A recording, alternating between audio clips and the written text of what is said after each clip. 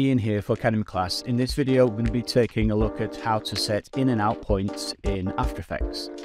In and out points allow you to decide which part of the video you want to work with.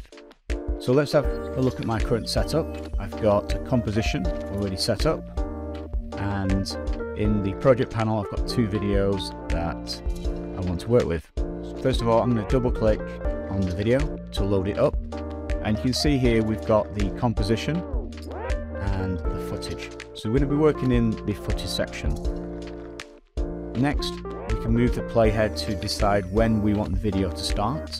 Now, if you do know the exact time, you can click here on the preview time, and then you can type in the time you want. So I want to start this video at 9 seconds. So if I type in 900, and then I can press OK. And that moves my playhead exactly to 9 seconds. And now I can click on this icon here to insert the in point. Now, just to show you what that does, I'll just move the playhead a little out of the way. So that sets the bar here to start at 9 seconds. So the bar represents when your video will start. And then shortly I'll move the end point here, the out point, to where it will end. So I'm going to set the end point, the out point, to 16 seconds. You can either drag it over, or again you can use the preview time. I'll just put it roughly at 16 seconds. There you go. And then I'll set the out point. So now I've got the part of the video I want to work with, and I want to move it into my subway composition timeline here. So I can just quickly check here that the edit target is the subway. We've got these two buttons, the overlay edit and the ripple insert edit. Now these tools will do exactly the same at the moment because we have nothing in the timeline. And another thing to also consider is where is the playhead in the timeline. So if I want to insert the video at 4 seconds, I can move my playhead to 4 seconds.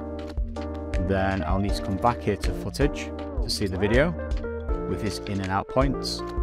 And then I can click on any of these at the moment to insert the video at 4 seconds.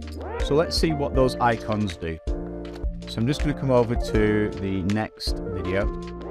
Again, I'll double click on that, and then I'll set an in point, let's say here, for example. Just click on the in point icon, and then I'll move forward in time. So let's say here, I'll set the out point. Now I'm going to move the playhead so it's overlapping my existing video clip. Let's say here. Again, I'll just need to come back here to footage so I can see the in and out points. And if I choose this one, overlay edit,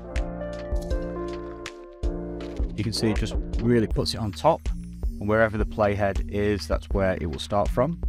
I'll just undo that. Next, I'll come back into the footage, and then let's have a look at what this one does, the ripple insert edit. Now before I click on it, just take a look at the bar here. So the bar for the in and out points, the part of the footage that I want to work with, and you'll see that it splits it into two.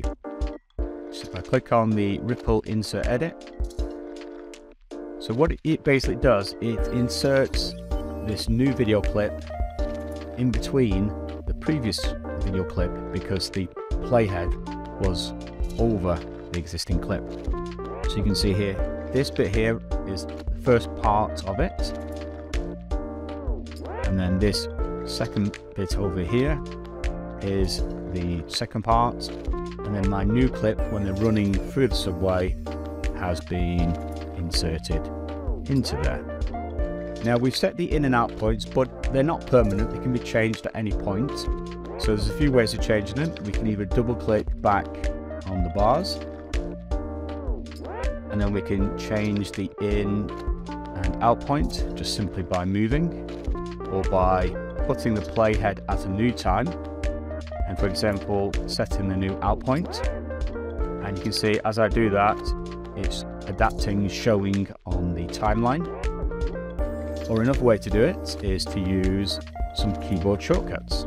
So for example, I'll move my playhead here, and I want to move the in point a bit further to the left, so I can use some keyboard shortcuts. So I can hold down the Alt key or the Option key on the Mac, and then the left squared bracket, known as the opening bracket. Just need to make sure I'm on the right layer there, left square bracket.